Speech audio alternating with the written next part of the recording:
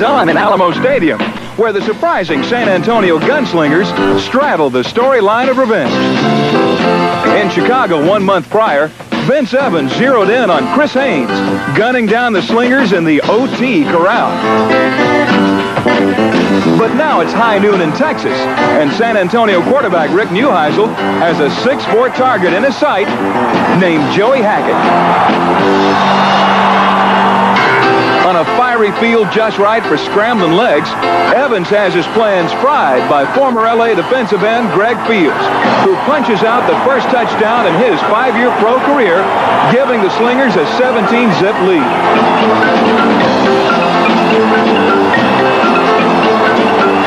San Antonio has won 2 of its last 3 thanks to the patient approach of Gil Stanky.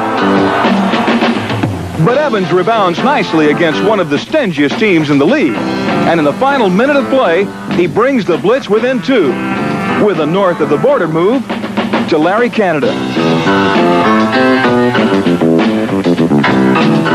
The Blitz is 1 short kick away from recovery. Let's go now, let's go now! But while Chicago has the numbers on its side, San Antonio's Peter Rayford has good fortune on his.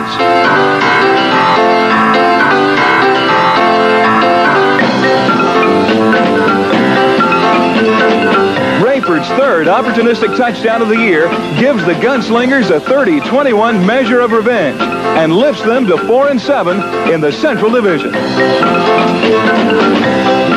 But keeping out of the basement is just the start for what might be the USFL second-half glamour team. You know, I think that if we can just keep this kind of mixture going and keep playing the way we are and keep having fun the way we are, then we've got a real chance to make some noise in the USFL.